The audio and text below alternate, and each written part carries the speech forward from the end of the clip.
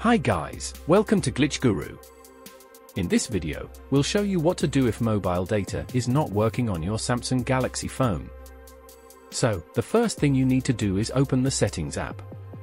Here, tap on Connections. Then, tap on Mobile Networks. In this menu, turn on the data roaming option. Also, make sure the network mode is set to Auto Connect. Select this 5G LTE 3G 2G Auto Connect option. Next, go to Access Point Names. Here, tap this three-dot menu and select Reset to Default.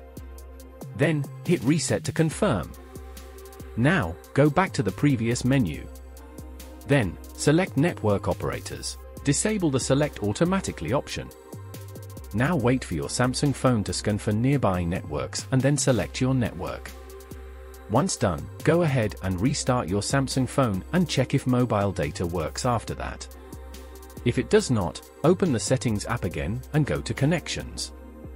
Here, tap on Data Usage. Now, make sure you haven't enabled the Data Saver mode.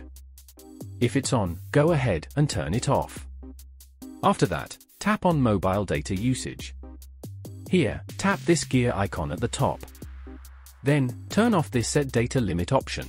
This will prevent your Samsung phone from turning off data once you reach the monthly usage limit. If nothing else works, you will have to reset mobile network settings on your phone. For that, go to Settings app and scroll down to tap on General Management. Here, scroll down to tap the Reset option. Now, scroll down again and select Reset Mobile Network Settings. Here, tap Reset Settings and enter your lock screen passcode to continue. Once done, mobile data should start working again on your Samsung Galaxy phone. If you have any questions about this, do leave them in the comments and subscribe to Glitch Guru for more such tips.